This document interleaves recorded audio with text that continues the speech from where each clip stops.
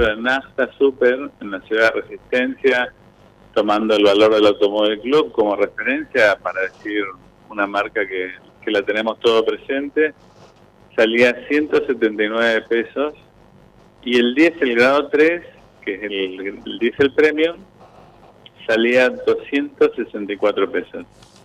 Si yo lo cotejo con los valores actuales de hoy, sí, de 815 pesos y de 1050 respectivamente, en concreto la nafta super subió un 350% y el diésel subió un 300% de enero a enero. Pero voy a ir un poquito más para atrás en este análisis.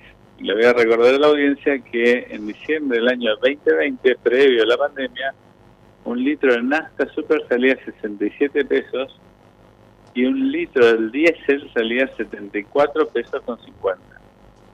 Cotejado contra los 815 y los 1050 que va a estar a partir de ahora, tenemos una variación de 1100%, o sea, subió 11 veces el litro de nafta super, y el caso del diésel, una variación de 1300%, es decir, que subió 13 veces el litro del diésel. En el año 2023, voy a hablar del convenio colectivo de trabajo que hace referencia a los empleados de estaciones de servicio.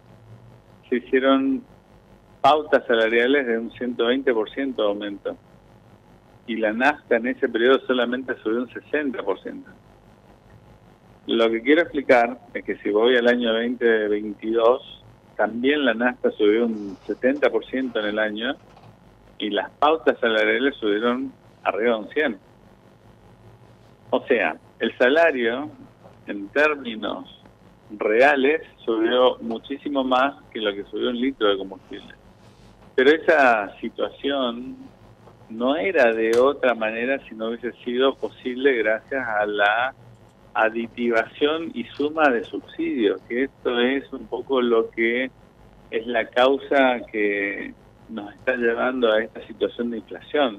Nuestro problema acá no es que suba el combustible, acá nuestro problema es cómo bajar la inflación. Sí. Porque en tanto y en cuanto nosotros resolvamos este problema de la inflación, también vamos a resolver el problema de los precios relativos de los bienes respecto a la capacidad de compra de los consumidores.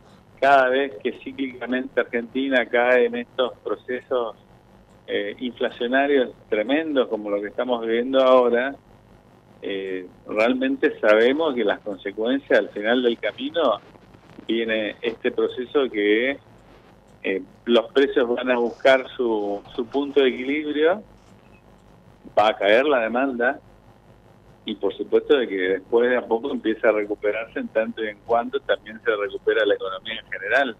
Sí. Pero tampoco podemos vivir de prestado, endeudándonos interminablemente, porque esa situación en algún momento tiene que reventar, y cuando revienta de la peor manera, que es lo que estamos viviendo ahora, ¿no? ¿Hasta cuándo podríamos entender que este precio va a quedar en estos valores? Si querés te miento. Si querés te miento que este es el último momento, sí. Pero yo te puedo asegurar que el 2 de febrero me estás llamando por esta misma razón. O sea, te voy a decir la verdad. Sí. El 2 de febrero va a haber un aumento de combustible otra vez. ¿2 de febrero? Bueno, el 1. Bueno. ¿Te gusta el 1? No, 31 de enero a la noche. Todos en los surtidores nuevamente. Y te lo digo sí. Hoy, a ver, 3 de enero, sí. En 29 días aumenta.